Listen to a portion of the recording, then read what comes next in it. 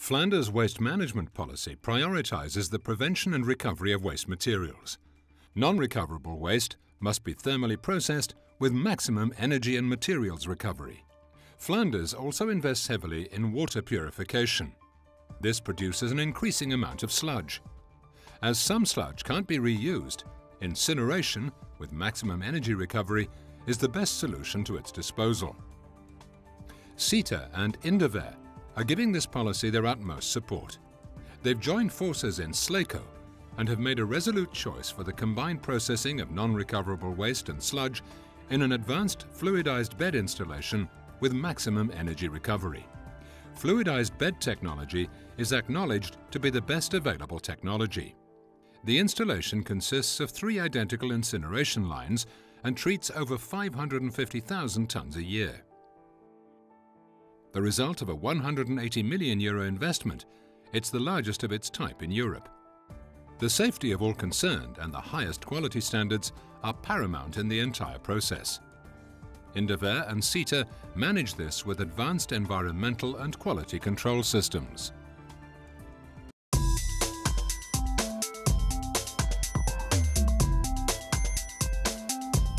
Trucks deliver bulk waste into the covered waste acceptance depots. Sludge is discharged into one of the 3 sludge bunkers. It's then pumped into the incinerator in a gradual and controlled manner.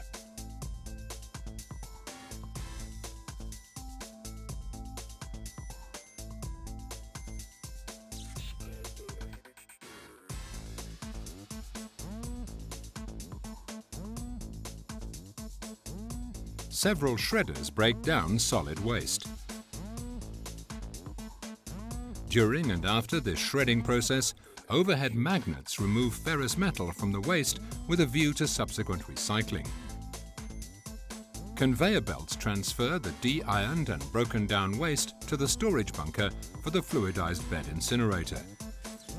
Using a grab crane, the operator brings the waste to one of the 3 feed chutes, and a large double screw pushes it into the furnace. Operators continually regulate and monitor the thermal process and the purification of flue gases. They can manage the entire process from the control room at any moment.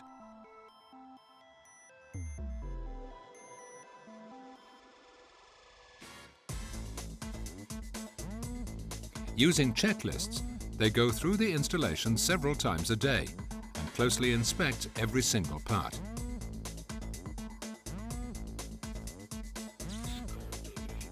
And so they work day after day to provide safe, high-quality processing with great attention to the impact on the environment.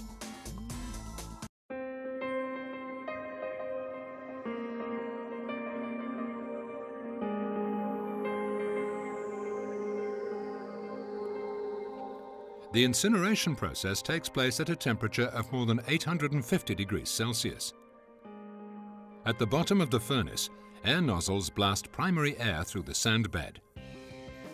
This primary air thrusts the sand bed upwards into the oven, making it swirl and behave like a fluid. 2 burners bring the furnace to the correct temperature. The waste is introduced via 2 overhead openings directly into the hot sand. It heats up, mixes with the sand, and burns immediately. The temperature in the furnace remains constant thanks to the calorific content of the waste. The sludge is introduced to the furnace via the 4 sidewalls. Secondary air is blasted in above the sand bed to ensure optimal incineration. Below, screws draw the sand and ashes out of the furnace.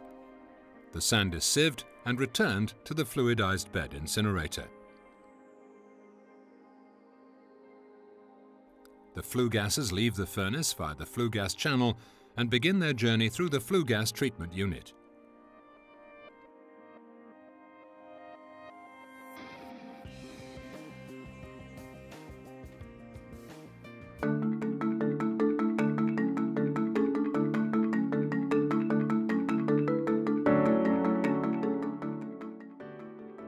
Various installations clean the flue gases so they meet all emissions norms.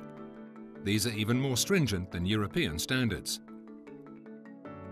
The DeNOx installation sprays urea into the flue gas stream. This turns nitrous oxide into harmless nitrogen gas. The steam boiler cools the gases to 230 degrees Celsius. The electrofilter removes dust. An adsorbent and lime are dosed into the SLECO clean reactor. Lime captures the chlorine and sulfur elements from the flue gases. Heavy metals and dioxins attach themselves to the adsorbent. The flue gases are cooled to 160 degrees Celsius in order to facilitate the absorption of acidic elements. Baghouse filters remove solid matter. The flue gases are further cooled to 65 degrees Celsius in the wet gas wash to condense volatile elements. Washing the flue gases with sodium hydroxide removes the remaining chlorine and sulfur. The wastewater from the washing towers is treated and reused. The residue from the flue gas washing unit is treated in an environmentally friendly way. The treated flue gases leave the installation via the chimney. An emissions laboratory is located at the chimneys. Here the flue gases are sampled and various components continuously analysed online.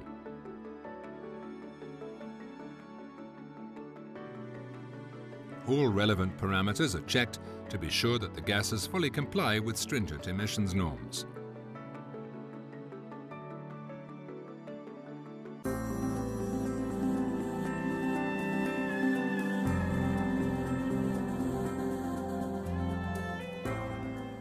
Processing in this fluidized bed installation recovers a maximum amount of energy.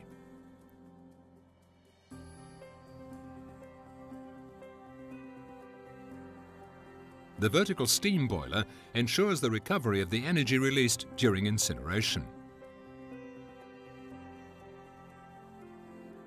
The steam boiler consists of a network of water channels. The heat from the flue gases turns the water into steam.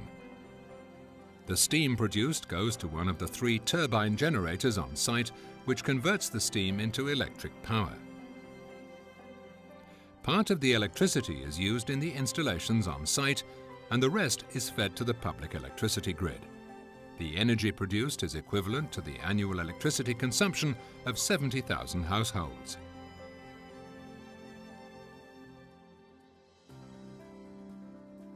Afterwards, the steam is once again cooled by huge fans and condensed into water, which is piped back to the steam boiler.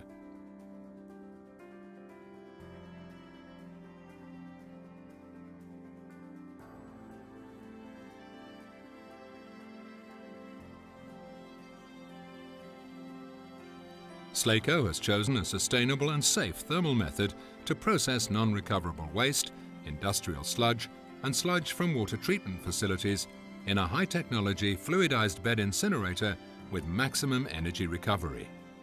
In this way, Indaver and Sita are working together to implement Flanders' future-oriented waste management policy.